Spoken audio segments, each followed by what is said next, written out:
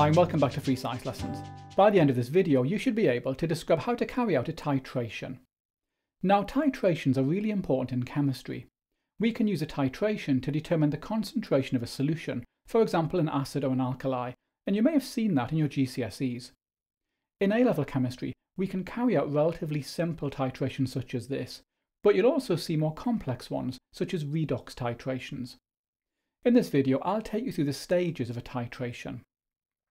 We'll be looking at a simple titration between an acid and an alkali, but the principles will apply to more complex ones such as redox titrations. The key idea of a titration is that we take a fixed volume of a solution with a known concentration. We then react it with a solution with an unknown concentration. If we accurately measure the volume needed to react, then we can determine the concentration of our solution. We're going to react an acid with an unknown concentration with an alkali with a known concentration. So first we need to measure an accurate fixed volume of our alkali. To do that we use a pipette, usually with a volume of 25 centimeters cubed. Pipettes have a very fine line near the top. This shows the level where the volume is exactly 25 centimeters cubed. So first we rinse the pipette with distilled water to remove any unwanted chemicals. Now at this point the pipette will contain droplets of water, and these would dilute any solution which we use the pipette to measure. So next we rinse the pipette with our alkali, and we discard this alkali down the sink.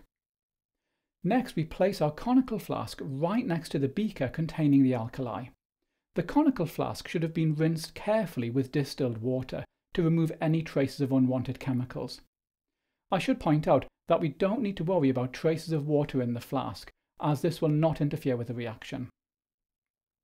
Next we place the tip of the pipette into the alkali and draw the alkali into the pipette using a pipette filler. Now we need to do this carefully and slowly, as we want to avoid bubbles. Remember that the level of the alkali in the beaker will fall, so we need to watch to make sure that the tip of the pipette is still below the surface. Now the key point is that we need to fill the pipette past the 25 centimeters cubed mark. That's because the level of the liquid drops slightly when we lift the pipette out of the alkali. If we measured exactly to the 25 centimeters cubed line, then when we lift the pipette, the liquid will drop below this, and that means that our volume won't be accurate. So now we carefully lift the pipette out of the alkali, and then very slowly release drops of the alkali. We want the bottom of the meniscus to exactly lie on the 25 centimeters cubed mark.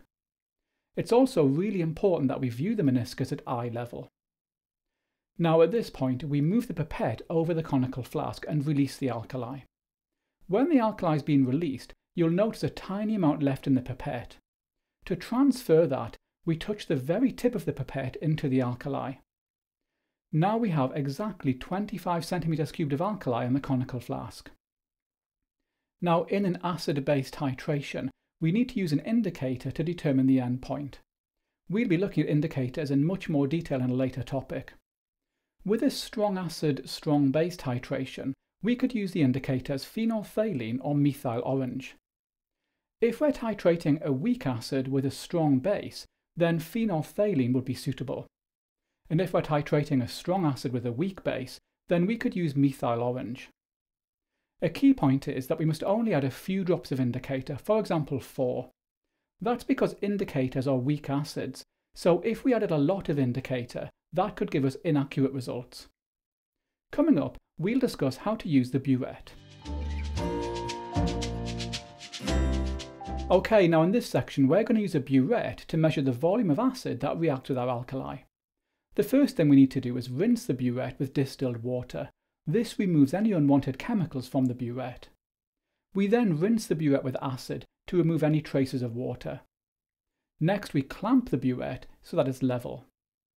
At this stage we now use a funnel and slowly fill the burette with acid. We want the level of acid to be slightly above the 0 line. Next we remove the funnel. This prevents acid from dripping from the funnel into the burette. At this stage we now open the tap and allow acid to slowly leave the burette. We want the bottom of the meniscus exactly on the 0 centimeters cubed mark. Now it can be difficult to make out the position of the meniscus, So to make this easier, it's a good idea to hold a piece of white paper behind the burette, and remember that we must always read the meniscus at eye level. Now we place our conical flask containing the alkali onto a white tile. This will make the colour change of the indicator easier to see accurately. Now we open the tap on the burette and slowly release acid into the conical flask. At the same time we swirl the conical flask. Swirling ensures that the acid and alkali mix thoroughly so they can react. Now while we swirl, we need to watch the colour of the indicator. We stop adding acid when the indicator changes colour to show the end point. At this stage we read the level of the acid on the burette. Now I just want to make a quick point about reading the burette. The scale markings on a burette are to the nearest 0.1 centimeters cubed. For an analog piece of equipment such as a burette, the uncertainty is considered to be half the scale division. This means that the uncertainty on a burette is 0.05 centimeters cubed.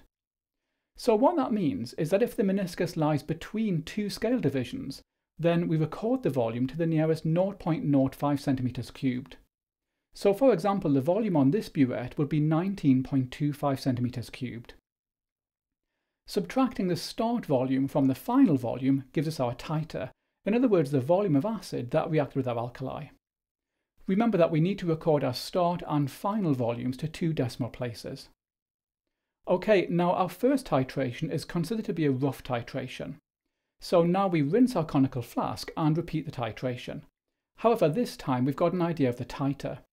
So now when we approach the end point, we add our acid drop by drop. We keep repeating our titration until we have 2 concordant titers, and concordant titers are within 0.1 centimeters cubed. So as you can see in these results, titrations 1 and 3 are concordant. We now calculate a mean of the concordant titers. Now in the case of these results, the mean will be to 2 decimal places, i.e. 10.15 centimeters cubed. But if you look at these results, we would record this mean to 3 decimal places.